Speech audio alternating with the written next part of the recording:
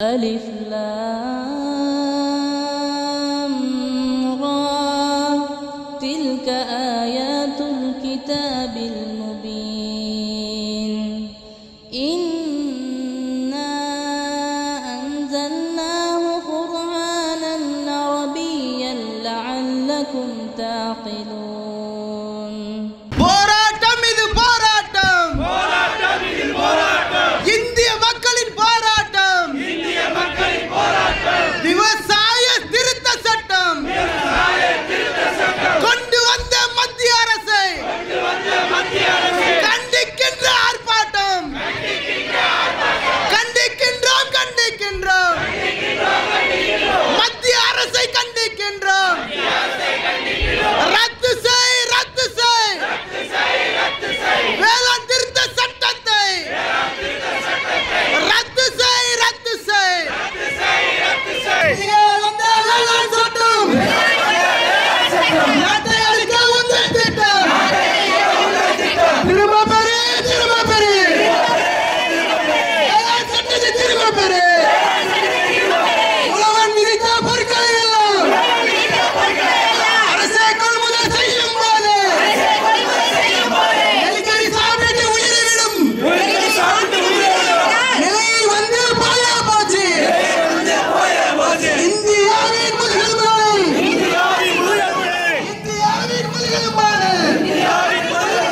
விவசாயிகளின் முதுகெலும்பை முறிக்கும் சட்டம் கொண்டு வந்தாய் மத்திய அரசு மோடி அரசு மத்திய அரசு மோடி அரசு திரும்ப பெறு வேளாண் திருத்த சட்டத்தை திரும்ப பெறு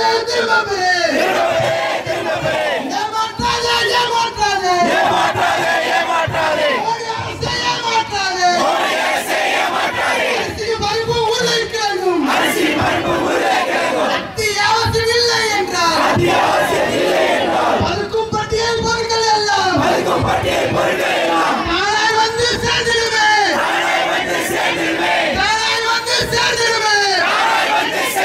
அஸ்ஸலாமு அலைக்கும் வரஹ்மத்துல்லாஹி வபரகாத்துஹு. கண்ணியத்திற்குரிய பெரியோர்களே, தாய்மார்களே, சகோதர சகோதரிகளே, வியாபார பெருங்குடி மக்களே, காவல்துறை, உளவுத்துறை, பத்திரிகை துறை நண்பர்களே, ஆங்காங்கே நின்று கொண்டிருக்கின்ற எங்களுடைய தொப்புள் கொடி உறவுகளான பிற மத நண்பர்களே, தமிழ்நாடு தௌஹீத் ஜமாத் சார்பாக இந்த போராட்டம் என்பது இந்த நாட்டினுடைய மக்களின் நலனுக்காக, விவசாயிகளுடைய வாழ்வுரிமை மட்டுமல்ல, இந்திய நாட்டு மக்களுடைய உணவு உரிமையை காப்பதற்காக டெல்லியிலே, இந்திய நாட்டின் தலைநகரிலே, பஞ்சாப் மாநிலத்திலிருந்தும், ராஜஸ்தான், உத்தரப்பிரதேசம், மத்திய பிரதேசம் மாநிலங்களிலிருந்தும், ஒவ்வொரு மாநிலத்திலிருந்தும் சுமார் 90,000 டிராக்டர்கள் மூலமாக விவசாயிகள் லட்சக்கணக்கான மக்கள் படையாக டெல்லியை தற்பொழுது திணறடித்துக் கொண்டிருக்கிறார்கள்.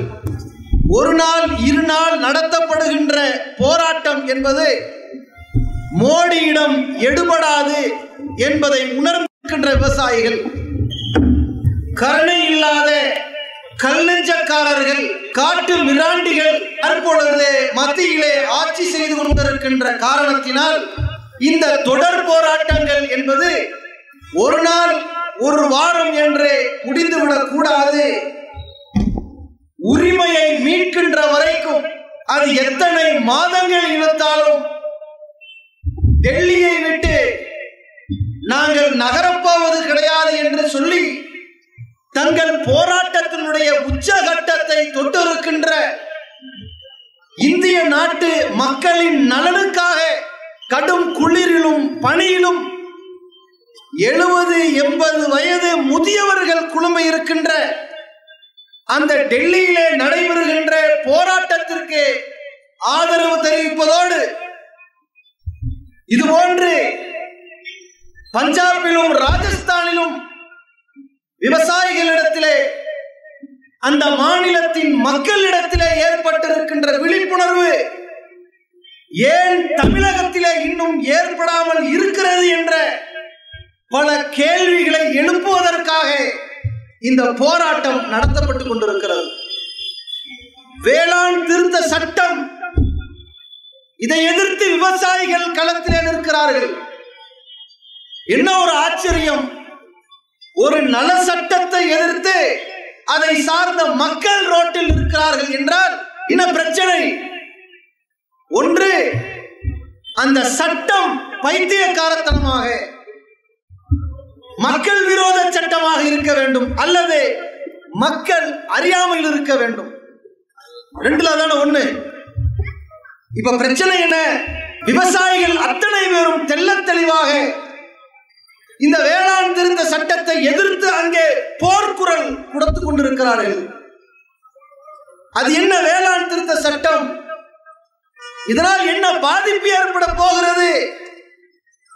இது மக்களை காப்பதற்குத்தானே, விவசாயத்தை வளர்ப்பதற்குத்தானே இந்த சட்டம் என்று சொல்லி மோடியினுடைய பினாமிகள், சங்கிகள், ஆர்எஸ்எஸ் காரர்கள், குறிப்பாக மோடியினுடைய ஆசீர்வாதத்திலே கஞ்சாடையிலே செயல்பட்டுக் கொண்டிருக்கின்ற மத்திய அரசின், பாஜக அரசின் அடிமையாக, கைப்பாவையாக இருந்து கொண்டிருக்கின்ற எடப்பாடி அவர்கள் உட்பட இந்த சட்டத்தை பற்றி மக்களிடத்திலே பேசுகிற பொழுது, இது விவசாயிகளின் நலன் காக்கிற சட்டம், இது சம்பந்தமாக யாருக்கும் விளக்கம் தெரியல, ஏதாவது விளக்கம் தேவைப்பட்டால் என்னிடத்திலே பாருங்கள், நான் விளக்கம் தருகிறேன் என்று சொல்லி மக்களை ஏமாற்றிக் கொண்டிருக்கிறார்கள்.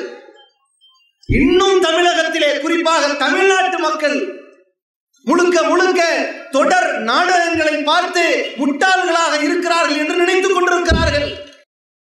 பெண்கள் எல்லாம் நாடகத்தை பார்ப்பதில் முடங்கிவிட்டார்கள். ஆண்கள் எல்லாம் ரஜினிகாந்திற்கு பின்னால் அடிமையாகி விட்டார்கள். எனவே இவர்கள் முட்டாள்களாகத்தான் இருப்பார்கள், பைத்தியக்காரர்களாகத்தான் இருப்பார்கள், ஏமாளிகளாகத்தான் இருப்பார்கள், தன்னை சுற்றி என்ன நடக்கிறது என்பதை தெரியாமல் தான் இருப்பார்கள் என்று தவறாக புரிந்து கொண்டு எடப்பாடியார் பேசிக் கொண்டிருக்கிறார். இதை பற்றி உங்களுக்கு தெளிவாக புரியவில்லை என்று. அது என்னவோ தெரியல, மத்திய அரசாங்கம் கொண்டு வர சட்டங்களுக்கெல்லாம் இப்படித்தான் சொல்வார்கள். ஜிஎஸ்டி என்கின்ற அந்த வரியை எதிர்த்து வியாபாரிகள் போராடுகிற பொழுது மத்திய அரசு சொன்னது, ஜிஎஸ்டியை பற்றி இன்னும் வியாபாரிகளுக்கு தெரியல. பண மதிப்பிழப்பை பற்றி பொருளாதார வல்லுநர்கள் எல்லாம், ரிசர்வ் பேங்க் ஆஃப் இந்தியாவினுடைய ஒரு முக்கிய நிர்வாகி உட்பட இது தவறானது, முட்டாள்தனமானது என்று எதிர்த்து பேசுகிற பொழுது, அப்பொழுது இந்த மோடியும் எடப்பாடியும் சொன்னார்கள், பண மதிப்பிழப்பை பற்றி இவர்களுக்கு இன்னும் விவரம் தெரியவில்லை என்று. சிஏஏவுக்கு எதிராக முஸ்லிம்கள், சிறுபான்மை மக்கள் போராடினார்கள். சிஏஏ பற்றி முஸ்லிம்களுக்கு தெரியலன்ட்டான். இன்னைக்கு இந்த வேளாண் திருத்த சட்டத்திற்கு எதிராக விவசாயிகள் ரோட்டில் நின்ற பொழுது, வேளாண் திருத்த சட்டத்தை பற்றி விவசாயிகள் தவறாக புரிந்து கொண்டிருக்கிறார்கள் பேசுறான். ஆக மொத்தத்தில் இவர்கள் போடுகிற சட்டத்தை எல்லாம் புரிந்து கொண்டவர்கள் ஆர்எஸ்எஸ் காரர்களும் அதிமுக அடிமைகளும் தானே தவிர நாட்டு மக்கள் யாருக்குமே புரியவில்லை. இப்படியாக கற்பனை கோட்டையிலே ஆட்சியிலே அமர்ந்து கொண்டிருக்கின்ற இந்த அடாவடி அரசியல்வாதிகளுக்கு முன்னிலையிலே இந்த நாடு எவ்வளவு பெரிய ஆபத்தான பள்ளத்திலே போய் விழப்போகிறது, எப்படி பயணித்துக் கொண்டிருப்பது என்பதை சுதாரித்துக் கொள்ள வேண்டும் என்பதற்காக, நினைவுபடுத்த வேண்டும் என்பதற்காக இந்த போராட்டங்கள் நடத்தப்பட்டுக் கொண்டிருக்கிறது. இது உங்களை அல்ல, இந்த போராட்டங்கள் ஒவ்வொன்றும் இந்த நாட்டு மக்களை காப்பாற்றுகின்ற போராட்டங்கள். ஏன் வேளாண் திருத்த சட்டம் முறையாக அமுலுக்கு வந்து அதன் அடிப்படையிலே இந்த நாட்டின் விவசாயம் அமைக்கப்படுமானால், குறித்துக் கொள்ளுங்கள், குறைந்தபட்சம் ஒரு கிலோவுடைய அரிசியின் விலை 300 ரூபாய் ஆகும்.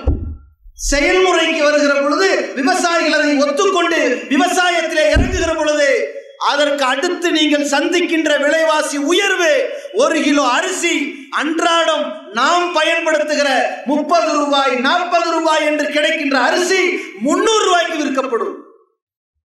கோதுமை 500 ரூபாய்க்கு விற்கப்படும். அதான் நடக்கும். விவசாயிகள் கையிலே விதை நெல் இருக்காது. கார்ப்பரேட்கள் கையிலே, அம்பானி அதானி கையிலே விதை நெல்கள் இருக்கும்.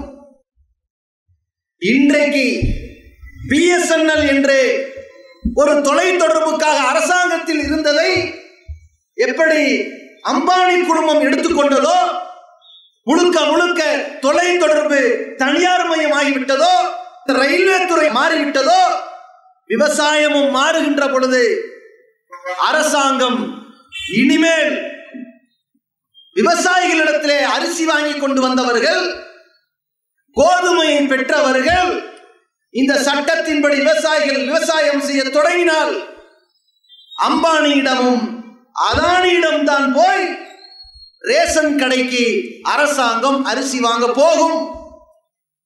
அப்படி வாங்குகிற சூழல் வருகிற பொழுது இது நாள் வரைக்கும் 10 ரூபாய் 12 ரூபாய் 15 ரூபாய் ஒரு கிலோ அரிசி விலை பேசி இந்த எடப்பாடி அரசு விவசாயிகள்கிட்ட கொள்முதல் செய்து மானியமாக ரேஷன் கடைகளில் கொடுத்து கொண்டிருக்கிறார்களே, இந்த அரிசியை அம்பானியிடத்திலும் அதானியிடத்திலும் 300 ரூபாய்க்கும் 500 ரூபாய்க்கும் வாங்க முடியாமல் திக்குமுக்காடி ரேஷன் கடைகளை நாங்கள் இழுத்து மூடுகிறோம் என்ற ஒரு அறிவிப்பை தான் செய்வார்கள்.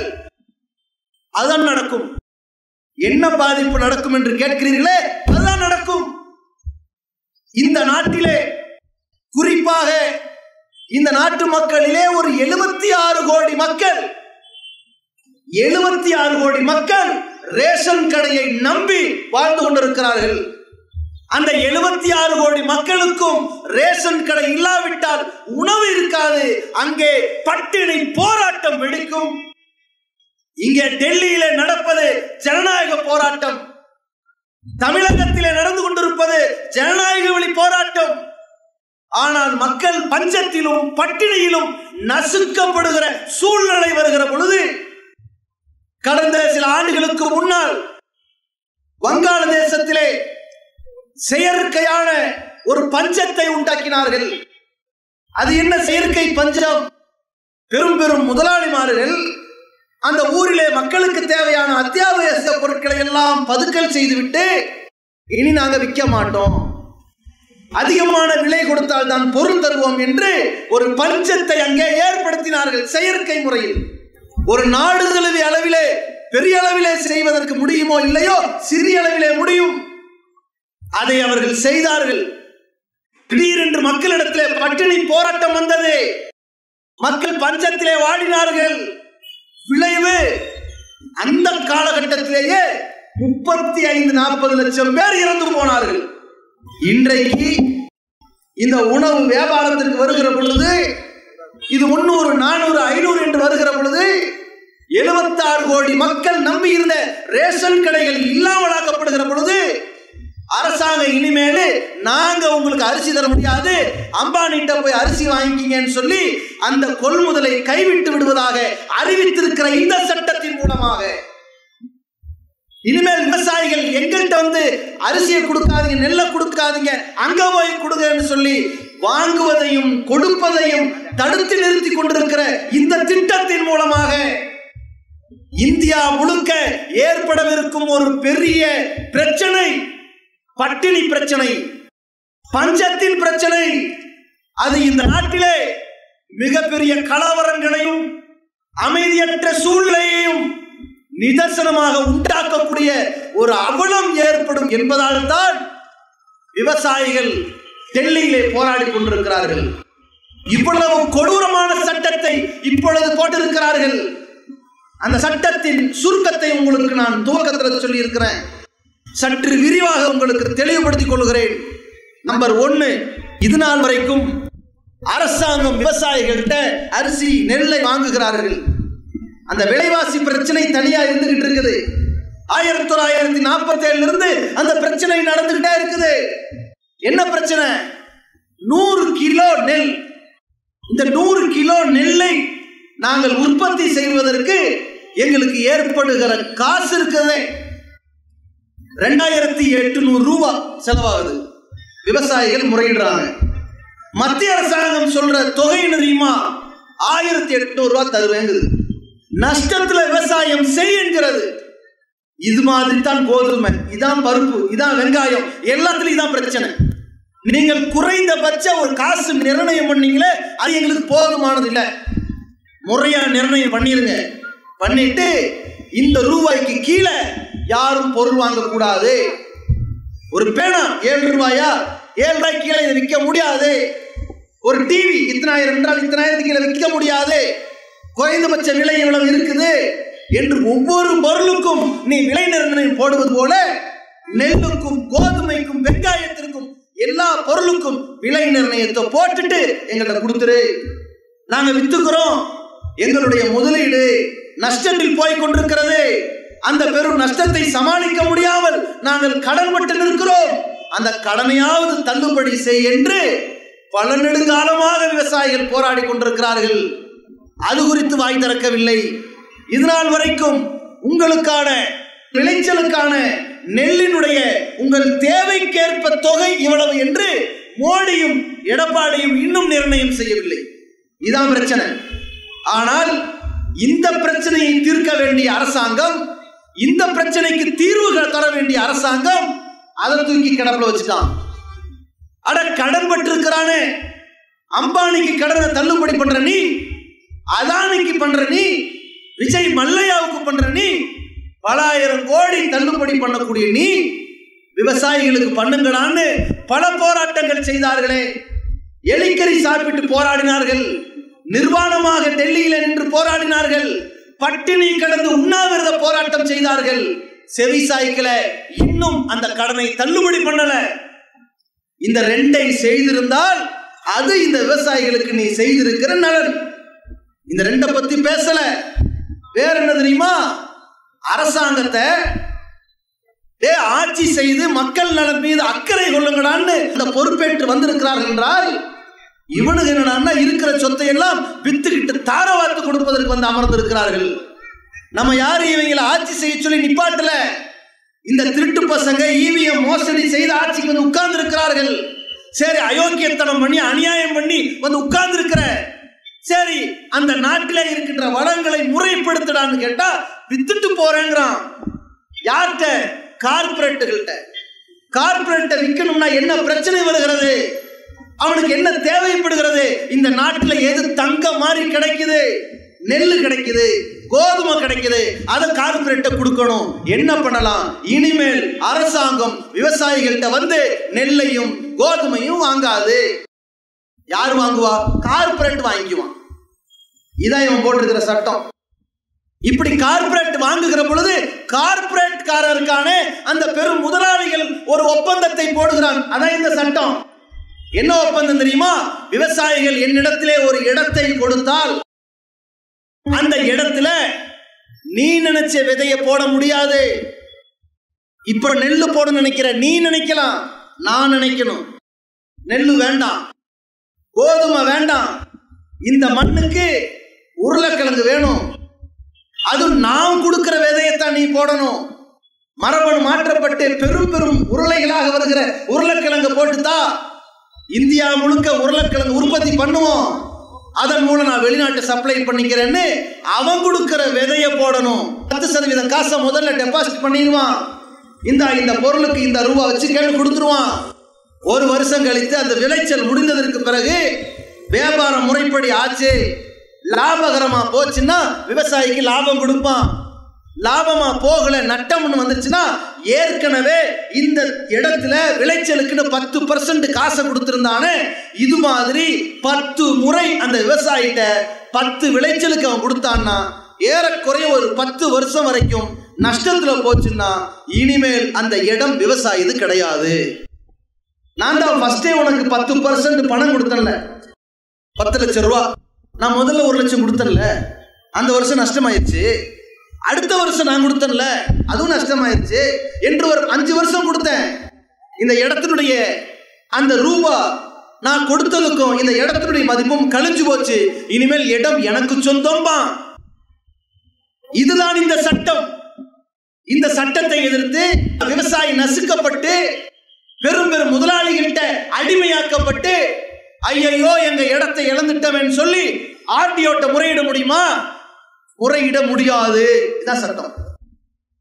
இந்த விவசாயிக்கும் அந்த வியாபாரிக்கும் இடையில் நடைபெறுகிற எந்த பிரச்சனை வந்தாலும் மாநில அரசு தலையிடாது, மத்திய அரசு தலையிடாது, ஹைகோர்ட் தலையிடாது, சுப்ரீம் கோர்ட் தலையிடாது, எவனும் தலையிட மாட்டான் என்பதுதான் இந்த சட்டம். அதுல இன்னொன்னு என்ன தெரியுமா? நம்ம நாட்டில் திடீர்னு விலைவாசி உயரும் நடக்கும். அந்த நேரத்தில் சில இடங்கள்ல பார்த்தீங்கன்னா பொதுவாகவே விளைச்சல் இல்லாம விலைவாசி உயர்ந்து டிமாண்ட் ஆகிறது வழக்கம். அது யதார்த்தம். அல்லது எல்லா மக்களும் ஒரே நேரத்தில் போய் ஜாமான் வாங்கும்போது டிமாண்ட் ஆகும். இப்ப பண்டிகை காலங்கள்னு வச்சுருங்க, அந்த அன்னைக்கு கறியினுடைய விலையா இருந்தாலும் சரி, கோழி முட்டைகளுடைய விலையா இருந்தாலும் சரி, ஒரு பொதினாமல்லியுடைய விலையா இருந்தாலும் சரி, பயங்கரமா 100-200 ரூபாய்க்கு போயிடும். வாங்குறவங்க குறைஞ்சா 5-10 ரூபாய்க்கு விற்கும். இதான் நடக்கும். ஆனால் செயற்கை தட்டுப்பாடு ஒன்று இருக்கிறது. அது என்ன? பூண்டு, வெங்காயம் எவ்வளவு டன் கணக்குல வட இந்தியாவுக்கு வருதோ அதை எல்லாம் தனியார் வாங்கி ஆங்காங்கே பதுக்கல் பண்ணிட்டான். இப்ப நீங்க வெங்காயம் வேணும்னு நிக்கிறீங்க, ஹோட்டல்காரனுக்கு தேவை, சமைக்கிறவனுக்கு தேவை, எல்லாரும் வெங்காய நெருக்கடியா இப்ப நிற்கும் போது அப்ப சொல்லுவான் 250 ரூபா 1 கிலோ வெங்காயம்னு. அப்ப நீங்க வெங்காயம் வாங்க வேண்டிய நெருக்கடிக்கு ஆளாவீங்க. ஆனால் நம்ம நாட்டில் ஒரு சட்டம் இருந்தது. என்ன சட்டம் தெரியுமா? அத்தியாவசிய பொருட்களை பதுக்கல் பண்ணி வைக்காத, அரிசியை பதுக்கல் பண்ணாத, மக்கள் தட்டுப்பாடாய் செத்துருவான். வெங்காயத்தை பதுக்கல் பண்ணாத, கோதுமையை பதுக்கல் பண்ணாத என்று ஒரு சட்டம் இருந்தது. அந்த சட்டத்தை தான் குழி தோண்டி புதைச்சிட்டு இப்போ ஒரு சட்டம் கொண்டு வந்திருக்கான வேளாண் திருத்த சட்டம். என்ன தெரியுமா? அரிசி அத்தியாவசிய பொருள் இல்லை, வெங்காயம் அத்தியாவசிய பொருள் இல்லை, கோதுமை அத்தியாவசிய பொருள் இல்லை, எண்ணெய் அத்தியாவசிய பொருள் இல்லை. அப்ப எதுடா அத்தியாவசியம்? மோடி போடுற கோட்டா 10 லட்ச ரூபாய் அது அத்தியாவசியமா? நீ போடுற ஷூ செப்பல் அத்தியாவசியமா? போடுற கூலிங் கிளாஸ் அத்தியாவசியமா? எது அத்தியாவசியம்? அப்ப நீ அத்தியாவசியம் என்ன சொல்ற? சட்டம் எப்படி பாருங்க, அத்தியாவசியமான பொருட்களை எல்லாம் பதுக்கல் செய்யக்கூடாதான். என்னடா பண்ணலாம் இவனை யோசிச்சு, இதெல்லாம் அத்தியாவசியமான பொருளா இருந்தா தானே தூக்குகடான்னு தூக்கிட்டேன். இப்ப என்ன நடக்கும்? எந்த அம்பானியும் அதானியும் கார்பரேட் காரனும் பல டன் கணக்குல அரிசி, நெல்லு, கோதுமை எல்லாத்தையும் இறக்குமதி பண்ணி நிப்பாட்டி வச்சுக்குவான், ஏத்திக்குவான், அடைச்சு வச்சுக்குவான். இனி இந்த நாட்டில் விலை நிர்ணயத்தை அரசாங்கம் பேசாது, அம்பானி பேசுவான். அதான் பிரச்சனை. அப்புறம் தான் உங்களுக்கு அரிசியினுடைய விலை 400 ரூபா 500 ரூபான்னு நிற்கும். அப்ப விவசாயி கதறுவான், நிலம் போச்சேன்னு. மக்கள் கதறுவான், சோறு இல்லையேன்னு. அரசாங்கம் நிற்பான், ரேஷன் கடை இல்லையேன்னு. ஏன்? இவனுக்கு வாங்கவும் முடியல, விற்கவும் முடியல. அரசாங்கம் இப்போ ஒன்னே ஒண்ணுதான் வித்துக்கிட்டு இருக்குது, சாராயம். அது மட்டும் தான் ஓடிக்கிட்டு இருக்குது. சாகடிக்கிறதுக்கு மட்டும் பொருளை வித்துக்கிட்டு இருக்கிறான். வாழ வைக்கிறதுக்கான எல்லா வகையான வழிகளையும் அடைத்துக் கொண்டிருக்கிறார்கள். இவ்வளவு மோசமான ஒரு வன்கொடுமை சட்டத்தை வேளாண் திட்டம்னு போட்டிருக்கிறாங்க. எந்த அளவிற்கு? மாநிலத்துக்கு மாநிலம் விவசாய சட்டங்கள்ல சலுகைகள்ல நிறைய வித்தியாசப்படுதுன்னு சொல்லி அதை ஒழிச்சாதான் இந்தியா முழுக்க இதையெல்லாம் தூக்கி கார்பரேட் காரனுக்கு கொடுக்கணும்னு சொல்லி ஒரே நாடு ஒரே சட்டம், இதுல எந்த மாநில அரசும் தலையிடக்கூடாதுன்னு சொல்லி மாநிலத்தின் உரிமையை குழி தோண்டி பறிக்கக்கூடிய சட்டத்தை எடப்பாடி கண்ணு முன்னால போடுறாங்க. இவருக்கு தெரியல. யாருக்கு?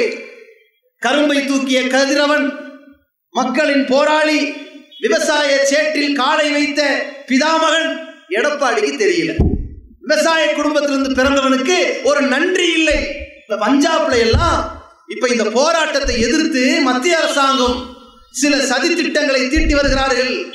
போராட்ட களத்தில் தீவிரவாதிகள் ஊடுருவல் அப்படின்னு கிடைப்பான். இது தீவிரவாதிகளின் சதி திட்டம். எதிர்கட்சிகளின் சதி திட்டம்னா, எதிர்கட்சிகள் தப்பும் தவறுமாக பிரச்சாரம் பண்றாங்கன்னா, அட பாவிகளா, இந்தியா முழுக்க 270 விவசாய சங்கங்கள் போராடிக்கிட்டு இருக்குது. எல்லாம் எதிர்கட்சிக்காரனா? எந்த கட்சியையும் கூப்பிடலாம். இன்னும் சொல்ல போனால் அந்த 270 விவசாய சங்கங்கள்ல ஒண்ணு பாரதிய கிசான் அமைப்பின் ஒரு பிஜேபியினுடைய விவசாய சங்கம், பாரதிய ஜனதா கட்சியினுடைய RSS காரர்களுடைய ஒரு விவசாய அணிதான் பாரதிய கிசான் அமைப்பு. அவனும் வந்து போராடிக்கிட்டு இருக்கிறான். இது அநியாயம் பண்றானுங்க. மோடிக்கு இந்த சட்டத்தின் சூட்சமம் தெரியல.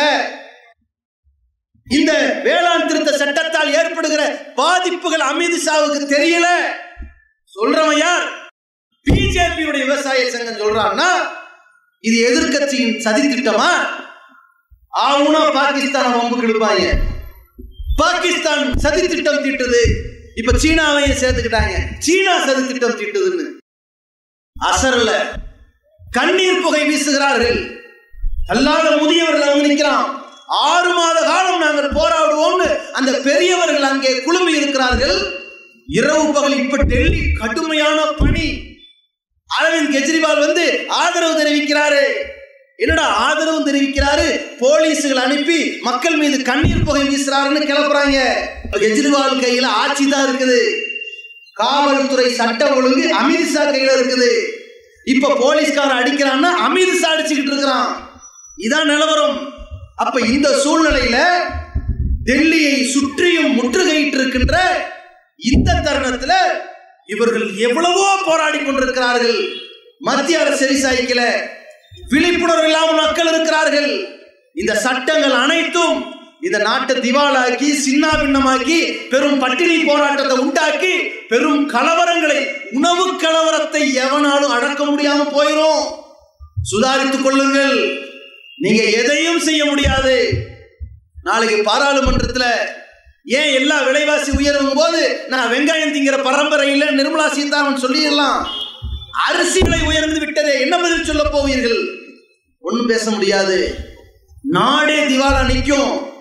விவசாயிகளுடைய வாழ்க்கையை பறிக்கின்ற வகையில அரசாங்கத்துல திடீரென்று விவசாய நிலத்தை சொந்தமாக வைத்திருப்பவர்கள் வெள்ளம் வந்துருச்சு, பஞ்சம் வந்துருச்சு, நட்டம் வந்துருச்சு, தண்ணி போந்துருச்சுன்னு சொல்லி, அல்லது தண்ணீர் பஞ்சத்தால் வறட்சி ஏற்பட்டுச்சுன்னு சொல்லி விவசாயம் செயல்படலைன்னா ஏதாவது நஷ்ட ஈடு அரசாங்கத்தில் கேட்பாங்க. அரசாங்கம் கொடுக்கும். அதுக்கு தான் அரசாங்கம், அதுக்கு தான் நம்ம ஓட்டு போட்டோம், அதுக்கு தான் அவங்க நிப்பாட்டணும்.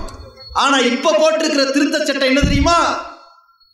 கார்பரேட்டுகள்கிட்ட ஒப்பந்தம் பண்ண விவசாயிகள் செத்தாலும் பரவாயில்லை, கஷ்டப்பட்டாலும் பரவாயில்லை, மழை பூந்து தண்ணீர்ல மிதங்கினாலும் பரவாயில்லை, நெல் தானியங்கள் சின்ன பின்னமா போனாலும் பரவாயில்லை, நான் நினைக்கிறதா சட்டம்னு கொடுக்குறான். இதெல்லாம் எவ்வளவு பெரிய பிரச்சனை உண்டாக்கும்னு கடந்த காலத்தில் நீங்க பார்க்கலையா? நீங்க இணையதளத்துல தேடி பாருங்க. நாம இன்னைக்கு சாப்பிட்டுக்கிட்டு இருக்கிற அரிசியின் குறைந்தபட்ச விலை எவ்வளோ? நெல் 100 கிலோ நெல் 2800 ரூபாய் இருக்கணும். அப்பதான் விவசாய லாபம் வேணாங்க, விவசாய நஷ்டத்துல தள்ளாது. மத்திய அரசு போட்டிருக்கிற தொகை 1800 ரூபாய். 100 கிலோ கோதுமை எவ்வளோன்னு போய் பாருங்க. அந்த மாதிரி 100 கிலோ மிளகாய், வரமிளகா 100 கிலோ 13,000 ரூபான்னு இருந்துச்சு. ஆந்திராவில், தெலுங்கானாவில் அந்த 100 கிலோ 13,000 ரூபாயின்னு சொல்லி அரசாங்க விலை நிர்ணயம் பண்ணியிருக்கிறான். இந்த நிலையில விவசாயிகள் விளைச்சல் வந்த பிறகு வரமிளகா கொண்டு வந்து கம்பெனிக்காரன் கொடுக்குறான். தனியார் நிறுவனம் வெறும் 3000 ரூபாய் கேட்டான். மார்க்கெட்ல மிளகா தூள் 250 ரூபா, 300 ரூபா. வரமிளகா 130, 150, 170 முன்ன பின்ன இருக்கும். ஆனால் குறைஞ்சபட்ச விலை 1 கிலோ 130 ரூபா. ஆனால் தனியார் நிறுவனம் விவசாயிகள்கிட்ட 1 கிலோ மிளகாய் எவ்வளவு கேட்டான் தெரியுமா? 30 ரூபாய்க்கு. பெரும் போராட்டம் வெடிச்சது. தெலுங்கானாவில் வெடிச்சது, ஹைதராபாத்ல வெடிச்சது, ஆந்திரா முழுக்க வெடிச்சது. மாநில அரசு தலையிட்டுச்சா? முடியலன்ட்டான். ஏன்? உனக்கும் அந்த மிளகாய் வண்டிக்காரனுக்கும் அந்த ஏஜென்ட்டுக்கும் இடையில உள்ள பிரச்சனை, நாங்க தலையிட முடியாதுன்னா. இதே தான் நாளைக்கு அரிசிக்கு வரும். அடே மிளகாய் இல்ல, உயிர் வாழ்ந்துருவான்.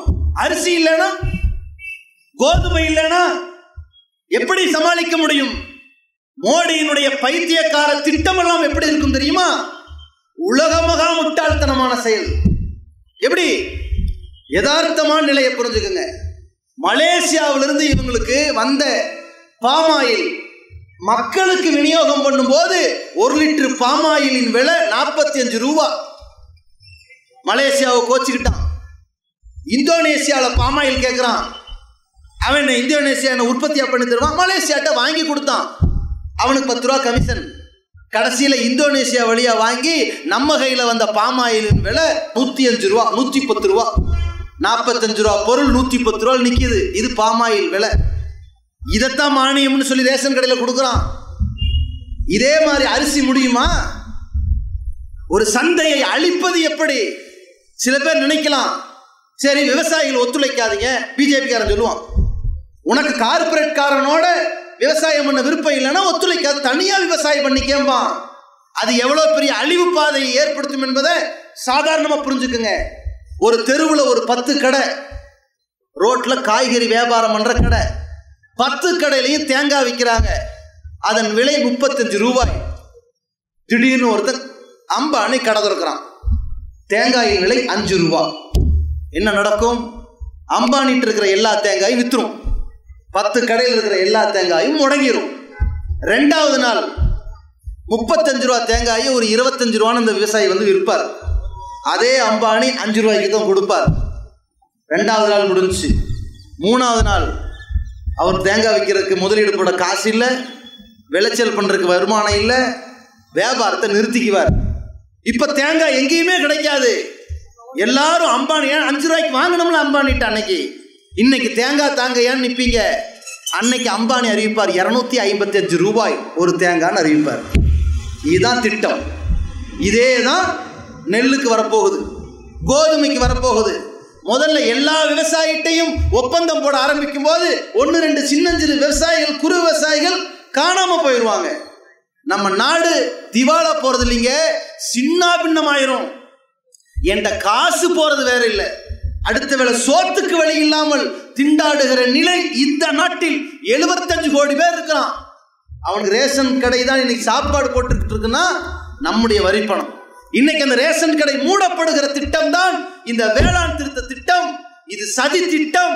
இந்த போராட்டத்தை தமிழக மக்கள் விழிப்புணர்வோடு இந்த விவசாயிகளுக்கு ஆதரவு கரம் நீட்டி அதிகமான மக்கள்கிட்ட இதை கொண்டு போய் சேர்த்துக் கொள்ளுங்கள். இறுதியாக மோடி அரசு, எடப்பாடி அரசு தெளிவாக புரிந்து கொள்ளுங்கள். நீங்கள் எல்லா மீடியாவையும் இழுத்து மூடி டெல்லியில என்ன நடந்தாலும் வெளியே சொல்லிடாத, அப்படி அடக்கி வச்சிருக்கிறீங்க. முகநூல், வாட்ஸ்அப் மூலமாக பரவி கொண்டிருக்கிற செய்திகளால் பல செய்திகள் போகுது. கனடா நாட்டினுடைய பிரதமர் வைக்கும் ஒரு ஆதரவு தருகிறார்கள். ஒன்றை புரிந்து கொள்ளுங்கள், நீங்கள் இயற்றி இருக்கிற இந்த காட்டு மிராண்டித்தனமான கருணையற்ற திட்டம் இருக்குதே, அது எப்ப செஞ்சாங்க தெரியுமா?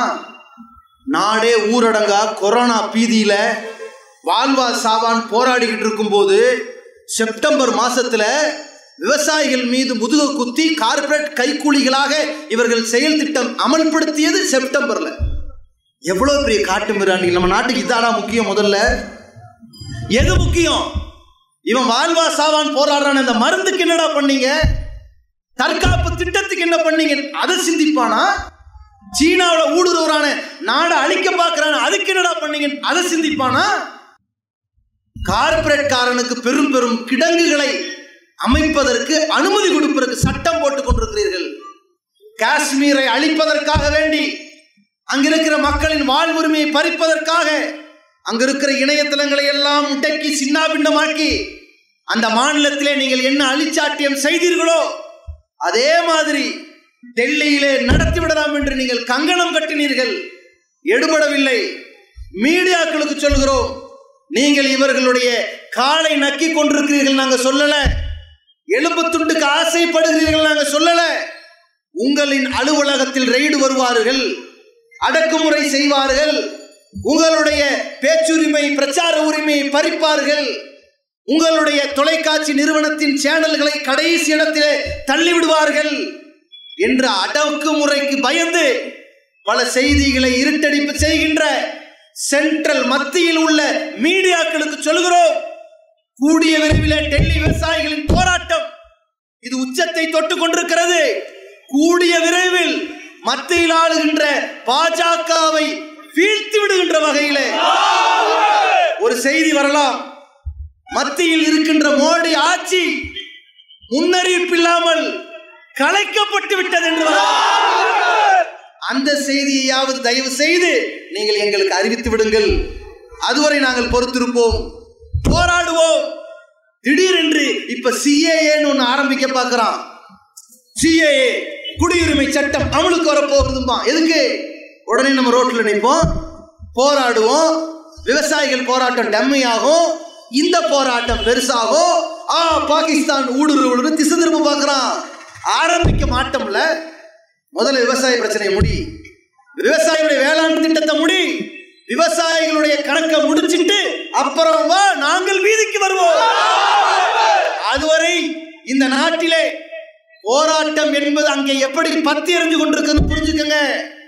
பெரிய பெரிய கண்டெய்னர் மிஷின்களை கொண்டு வந்து பல்லாயிரக்கணக்கான ரொட்டியை போட்டு சாப்பிட்டு இருக்கிறாங்க. 6 மாசம் 1 வருஷத்துக்கு சாப்பாடு இருக்குங்கிறான். இதை இந்த மத்திய அரசு கேவலமா பேசுது. எப்படி பேசுது? ஏற்கனவே 3 லட்சம் பேர் விவசாயிகள் இந்த நாட்டினுடைய கொடிய சட்டத்தால் தற்கொலை பண்ணான். அந்த விவசாயிகளின் தற்கொலையை கேவலமாக பேசிய பாஜக காரர்கள், அமைச்சர்கள், மந்திரிகள் வருஷத்துக்கு 10,000 பேர் தற்கொலை பண்ணிக்கிட்டு இருக்கிறாங்களே, அவர்களை நிலை கொண்டு அவர்களை ஏளனமாக பேசியவர்கள் தற்கொலை பண்றதெல்லாம் ஃபேஷன் ஆயிருச்சுங்க, அப்படியே பண்ணுவார்கள் என்று சர்வ சாதாரணமாக கடந்து சென்றவர்கள் இன்னைக்கு அந்த விவசாயிகள் அங்க உட்கார்ந்து மிஷினா ரொட்டியும் சோறையும் ஆக்கி ஆக்கி அவ்வளவு பேரும் சாப்பிட்டு இருக்கிறத பார்த்துக்கிட்டு, பார்த்தீர்களா விவசாயிகள் வயிறு நிறைய சாப்பிடுகிறார்கள், கார் இருக்கிறது, வசதி இருக்கிறது. அப்படி என்றால் அவர்கள் பணக்காரர்கள் தானே. யாரு வெந்த புல்ல வேலை பாய்ச்சுற மாதிரி இப்பதானே வேலை தூக்கிட்டு யாத்திரை போயிருக்காங்க. வெந்த புல்ல பாய்ச்சறதுக்குன்னு வெள்ள நிவாரணத்தின் போது இவனுங்கெல்லாம் எங்க தலைமறைவானானுன்னு தெரியாது. ஆனா வெந்த புல்ல வேலை பாய்ச்சறதுக்குன்னு இவர்கள் பேசுவார்கள். அங்க கஷ்டப்பட்டுக்கிட்டு இருக்கிறாங்க. 70-80 வயசு முதியவர் சிரமப்பட்டுக்கிட்டு இருக்கிறாரு. அடுத்த வேலை சோத்துக்காக போராடிக்கிட்டு இருக்கிறாரு. என்ன சொல்லுகிறார்கள்? எவ்வளவு பெரிய பணக்காரன். ஏண்டா ஆஃப்டர் ஆல் ஒரு டீ கடை வச்சவன் 10 லட்சம் ரூபாய் கோட்டை போட்டு திரிஞ்சுக்கிட்டு இருக்கிறான். அதுவே அவனுக்கு முடியுதுன்னா ஏர்ல உழுந்து சிரமப்பட்டு மழையிலையும் வெயிலையும் கஷ்டப்பட்டு சம்பாதிச்சவருக்கு ஒரு கார் வாங்க முடியாதா? எவ்வளவு ஏளனமாக பேசுகிறார்கள்.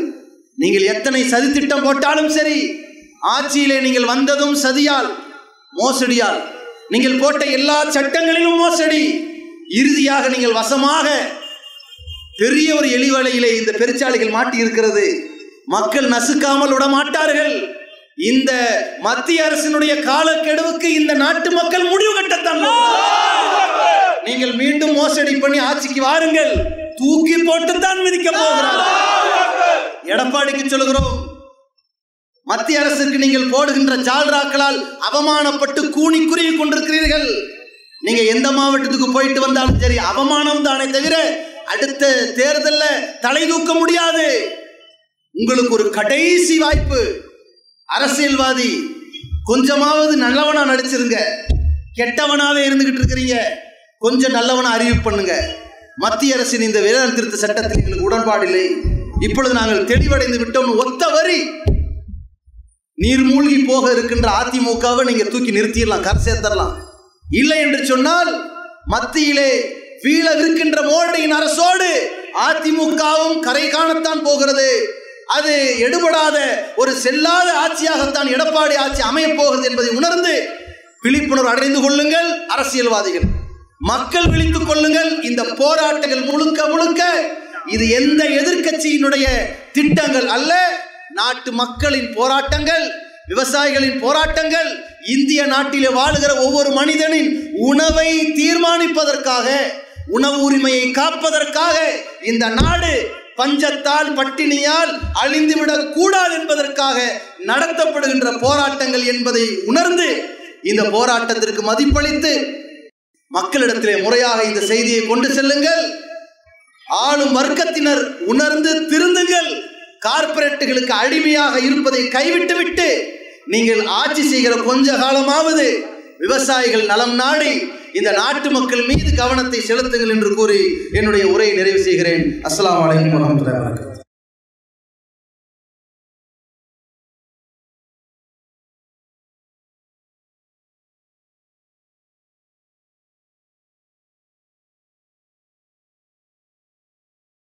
விவசாயிகளின் கழுத்தை நெரிக்கும்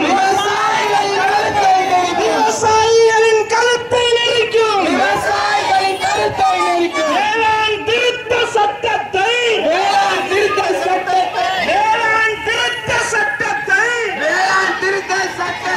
கொண்டு வந்த மத்திய அரசை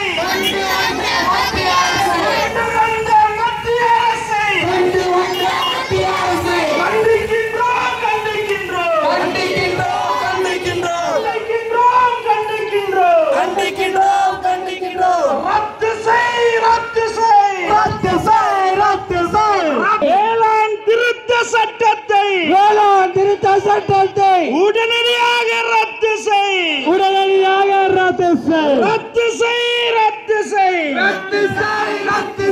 மத்திய